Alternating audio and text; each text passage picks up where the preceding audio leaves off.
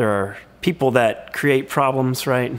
There are people that see problems and ignore them. And then there are people that see problems and then choose to work at resolving them even if they didn't create them.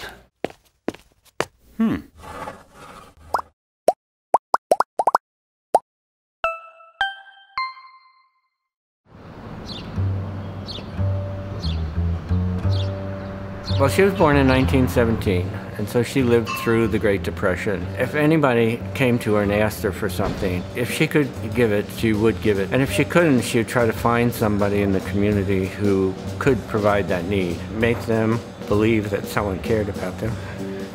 We knew her as a very nice woman who was involved in the community. She was connected to a family that had a big foundation that provided grant money to not-for-profits. And when she said, "What are you going to do with unlimited resources?" we got a whole crew of people together. And one of the things was on a walk-in freezer, because we were turning away a lot of perishable items. If he could have anything he wanted, what would it be? And he said a refrigerator, and she said, "Yeah, you got to think bigger."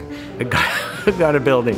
We received a grant of $250,000 to start Millie's Pantry. With the idea that it could become a center of generating money to fund community programs particularly aimed at children. What I really love about this place is that it has continued to evolve since the beginning. The artists and craftspeople whose goods we sell on consignment, the food producers whose products we feature on our shelves, the baker on the second floor who contributes a portion of the money that she realizes from baking that she does in our building, exercise and dance teachers who teach classes on the third floor and contribute a part of what they make here. That's the other side of the story, that there really is an economic development piece that's going on here. Since we started, the amount of income that we brought into Millie's Pantry has been about $1.3 million.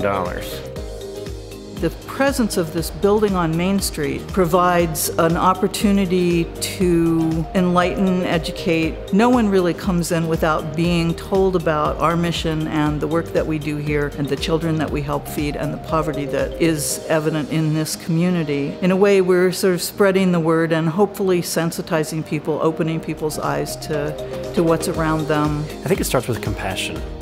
If we don't have compassion, then we are very likely to miss seeing the person right in front of us. Look at, where the needs are and see if you can answer some of those needs.